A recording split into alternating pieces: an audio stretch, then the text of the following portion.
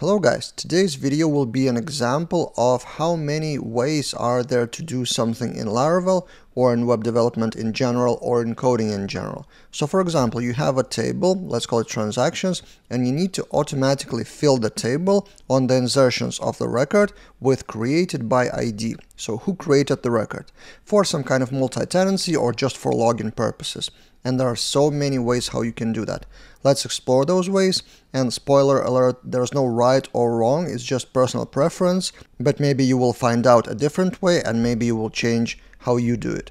So let's start with a very simple example. So you have a transaction controller with a store method, and in here with the request validated, you need to add that created by ID, which will come from your auth ID, right?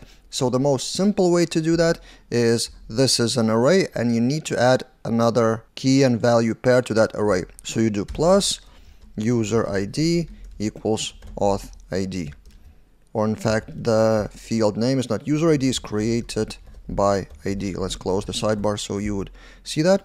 See, this is probably the most simple way how you can add any field to the store to the create method. But what if you want to make it hidden from controller, like a separation of concern, so some kind of automation for adding created by ID elsewhere? So you delete created by ID from here, you leave it as request validated, and then you create an observer class, something like this, transaction observer, and on creating of transaction you add if auth check, so if user is logged in, because you never know who would create the transaction, it may happen from artisan command in the future or something, so you add created by ID with auth ID. Great, and then in your app service provider, you add transaction observe by that observer class. And that would totally work as well, so we can try it actually visually, add transaction, amount 123, something something, we save, and in the database, we refresh the page, and created by ID is saved automatically.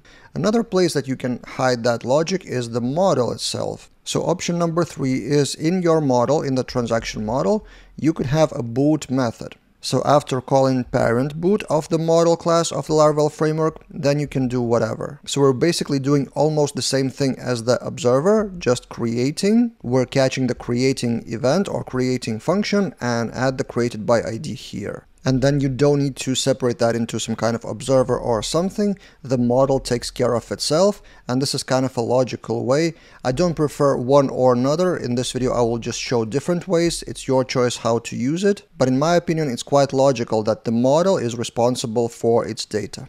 And then final option, final way, is for those cases where you want to have something like this, but for multiple models. So for example, you want transaction to be with created by ID, and then some task, then some project. So all those tables would create the same field and should contain that logic. So how to make it without copy pasting the boot method into various models? You can use a trait. So we do that inside of our quick admin panel actually, and this code is from there, from the generated code. So use multi-tenant model trait.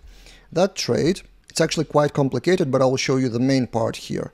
This is the main line. So we're doing basically the same thing, assigning created by ID. There's also a check if it's admin or not. That is irrelevant for your project probably. And there's also a check how to get the data by that created by ID. So it's a trait for multi-tenancy, and I will actually link in the description below another video where I discuss this in detail.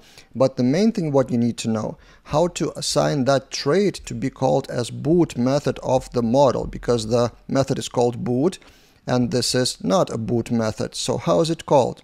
There's kind of a magic thing in Laravel which is not mentioned in the latest version of the documentation for some reason. So if you want to have a trait with boot method called, all you need to do is to name your method in the trait boot and then the name of the trait. So boot and then multi-tenant model trait, the same as this one.